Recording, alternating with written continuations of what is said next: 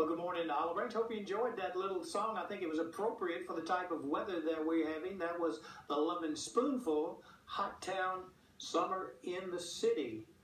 Let's look at how traffic is in the city right now. Heavy traffic building up on Highway 78, but no real problems there. You got a little congestion on the off-ramps, both east and westbound 78 at Goodman.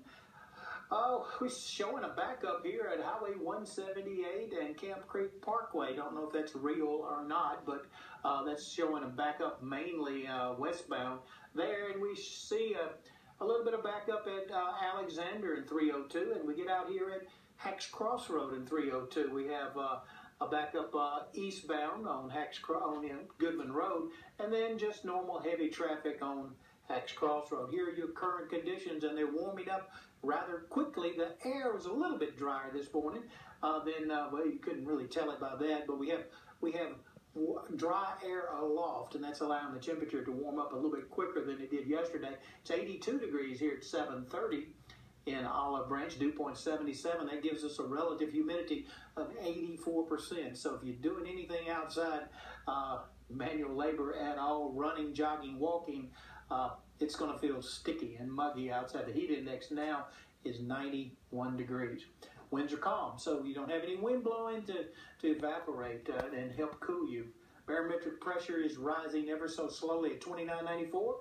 Sunrise 5:58 already occurred. Sun sets tonight 8:12. We're actually losing about a minute and 10 or 11 seconds of sunlight per day now across the area. We're in the downward cycle of sunlight. So by September 15th, we'll lose enough sunlight that it'll start cooling off, I think. Here's radar, nothing showing up. I don't expect anything to show up at all today. Weather headlines, hot and humid. Heat advisory is in effect now through Saturday at 7 o'clock, and I think it'll be extended daily throughout early next week at the least. Very low rain chances all week long. Weather at a glance today, 84 degrees at least by 9 o'clock. It may be 85 or 86 the way that temperature is rising. Sunny skies at 9 a.m. Heat index at 9 a.m. will be in the middle 90s.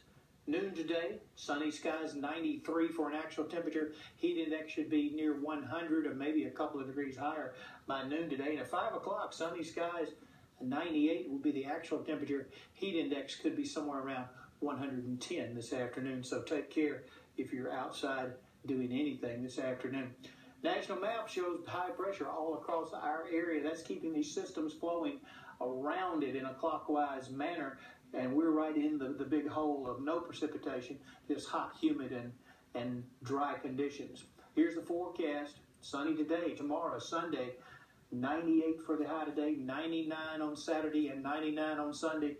Wouldn't surprise me at all for us to see 100 or 101 degrees on those days, but I'm calling for 99 with the lows 80 degrees. Not going to cool off at night. A few more clouds on Monday, 97 for the high.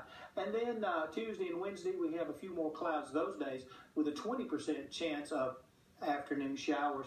High 96 both days. Lows 78, 77 degrees. And then on Thursday, we're back to 10% chance of rain.